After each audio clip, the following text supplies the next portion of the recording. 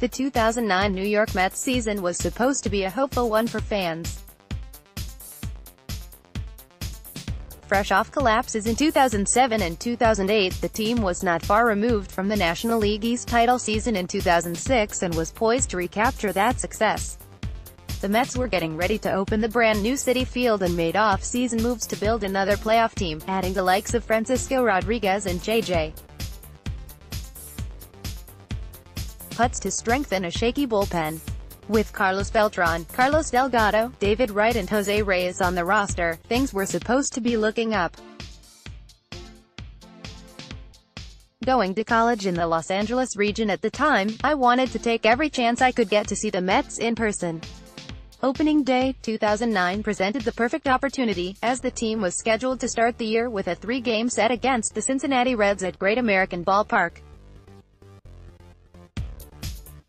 More from Rising Apple. My older brother had moved to Tennessee for school, so I decided to take a trip for spring break for some quality time in baseball.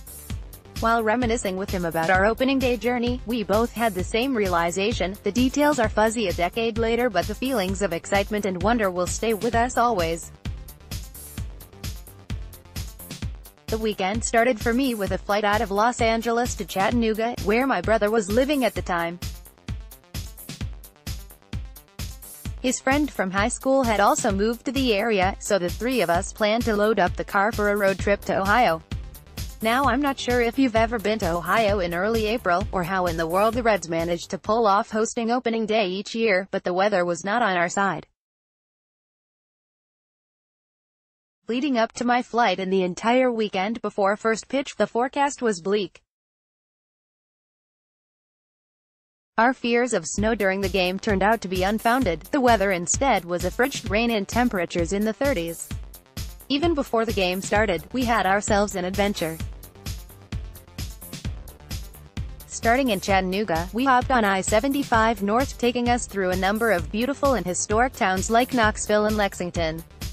We drove through much of Tennessee and Kentucky on a Sunday, settling into a motel on the Kentucky side of the Ohio River before finding one of a handful of restaurants open for dinner by Great American Ballpark.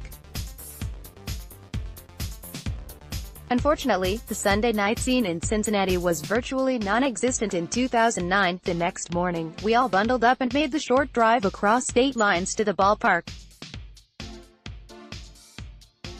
We parked next to Paul Brown Stadium and joined the throng of fans heading to the game.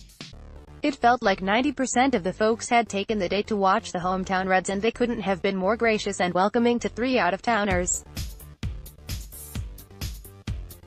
We, of course, arrived before the gates opened and tried to stay warm while touring Great American Ballpark during batting practice. On the advice of everyone who stopped to talk with us, we had a few Skyline chili dogs to warm up. They're better than you've heard. The game itself was exciting, if you love having to grind out a win. Johan Santana started on the hill for the Mets, and Putz and Rodriguez made their first appearances for the team.